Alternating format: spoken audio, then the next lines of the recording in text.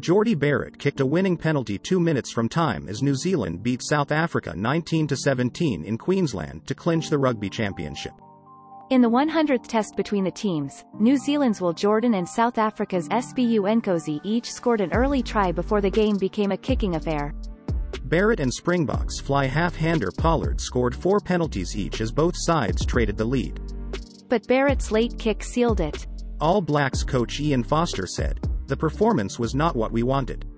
We were forced into a lot of errors because of the pressure, but we showed a determination to keep fighting and got there in the end." It's really significant for us. The 100th, the history between us, they are a team we respect greatly. Hats off to Jordie for that last kick. New Zealand remain undefeated in 2021 while the Springboks have now lost 3 matches in a row after back-to-back defeats by Australia. The win meant New Zealand secured the championship with 1 round left to play. Jordan's try after 3 minutes had given New Zealand the lead before Nkosi went over for the Springboks, and 2 Pollard penalties gave them an 11-7 lead. But 2 replies from Barrett put New Zealand into a 13-11 lead at halftime. Pollard and Barrett continued their duel into the second half, the lead changing hands 6 times, before Barrett's final, decisive kick.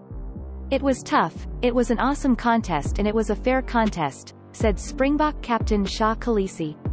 Lineups: New Zealand: J. Barrett, Jordan, R. Owain, Havilah, Bridge, B. Barrett, Perenara, Moody, Taylor, Laulala, Ritalik, S. Barrett, A. Owain, Blackadder, Sevilla.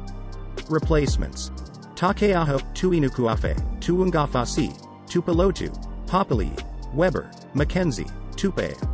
South Africa: LaRue, Nkosi, Am, De Allende, Mapimpi, Pollard, De Klerk, Nyakane, Mabonambi, Malherbe, Etzebeth, De Jager, Khaleesi, Smith, Vermeulen.